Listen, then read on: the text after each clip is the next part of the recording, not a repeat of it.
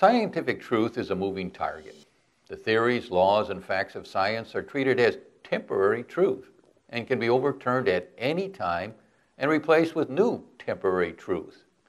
In short, science does not generate truth, but rather useful explanations. By contrast, God's Word is unchanging truth.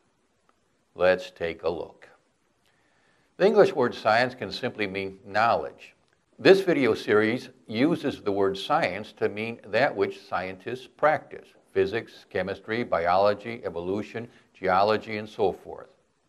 Science is mankind's flawed and incomplete attempt to understand and explain nature. Science is often seen as unbiased, where the personal beliefs of the scientist do not affect his scientific work. Science is also seen as a source of truth. Both thoughts are incorrect. Science is biased. Science is not a source of truth. Dr. Paul Belke, a creationist with his doctorate in biology education, wrote, "Science does not generate truth, but rather useful explanations." You may be amazed to learn that evolutionists also describe science that way. As example, two leading scientists, both evolutionists, wrote in their college science textbook that philosophers of science generally agree that a scientific approach cannot generate truth. This science textbook also teaches that science is a human venture, where scientists bring their personal biases into their science. These evolutionists even write that science may not result in the absolute final truth on anything.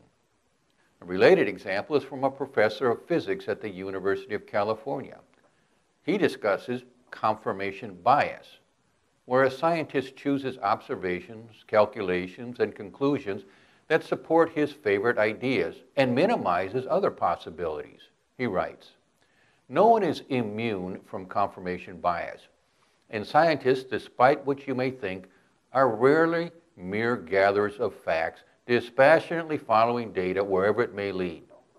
No, scientists are human, often too human." Did you know that science is sometimes wrong? Indeed, it is constantly correcting itself. Theories and laws of science, which are called the facts of science, explain observational evidence. If a theory or law no longer satisfactorily explains all observations, well, it's replaced by a new theory or law. For example, it was found that Newton's law of gravity did not explain all observations, so it was replaced by Einstein's theory of general relativity. Creationists sometimes make the claim evolution is only a theory. It is not proven. The people making this incorrect claim lack a basic knowledge of scientific terminology. What they need to understand is scientific theories do not become laws when they accumulate additional evidence. Rather, the laws and the theories of science are considered scientific facts because those laws and theories are overwhelmingly accepted as such by the scientific community.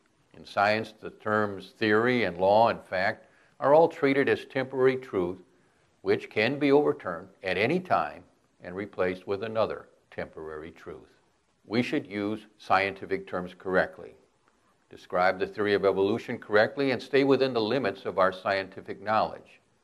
Speaking incorrectly about science can harm our gospel ministry. People may wonder, well, if this person is wrong about science, are they also wrong about Jesus? You know, as mentioned before, science is sometimes wrong, and evolution is an example. We can be certain that evolution is wrong when it claims the universe is billions of years old. We can be certain of that when it claims one kind of animal can change into a new kind of animal. And we can be certain that evolution is wrong when it claims hydrogen gas changed into people all by itself. Why are we certain?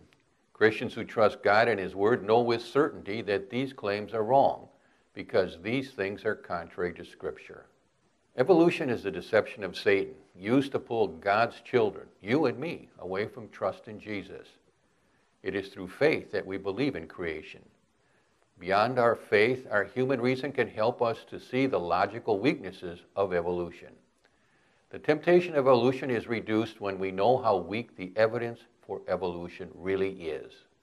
Now, sometimes evolutionists speak very frankly about evolution. At those times, evolutionists pull back the curtain to reveal that the evidence for evolution is not nearly as strong as they claim. In video 2, we learned that evolutionists describe the theory of evolution as historical science and a historical narrative, which is largely based on concepts and written without using scientific laws.